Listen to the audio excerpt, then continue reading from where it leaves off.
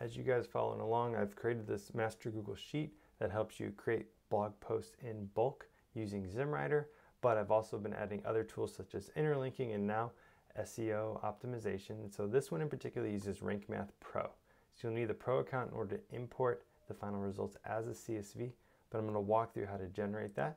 But if you do want to get RankMath Pro, please click on the link down below. I'll receive a commission. By you doing that, it continues to help support me, help support this channel so I can continue to develop tools that will be helpful for you. But what you're going to look at ultimately is in this AI assistant in this RankMath SEO tab, it's going to be completely blank for you. But whenever you do this, you're going to go to AI assistant, go to optimize posts for SEO. And so what you're going to have is you're going to have two options.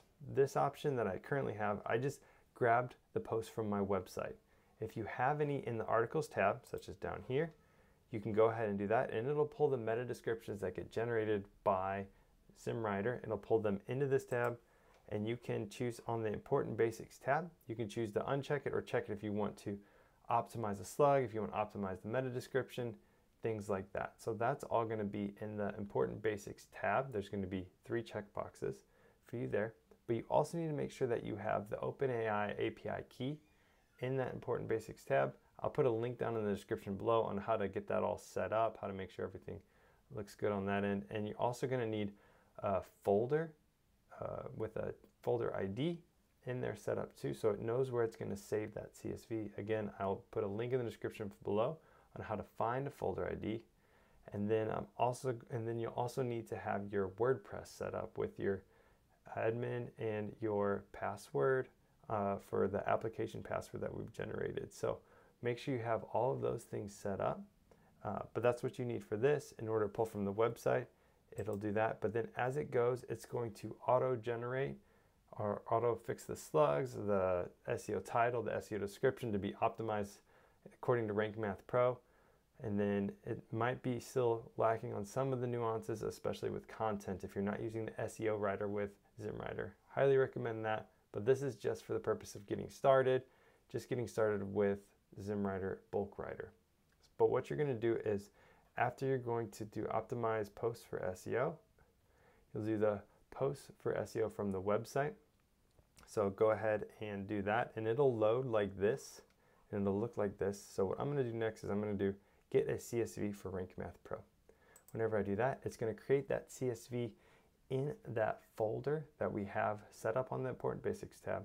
So go ahead and go to that folder, download that CSV. We're going to touch base again at our WordPress site in RankMath Pro. So here we are, we're in RankMath Pro. Make sure you have SEO Pro installed.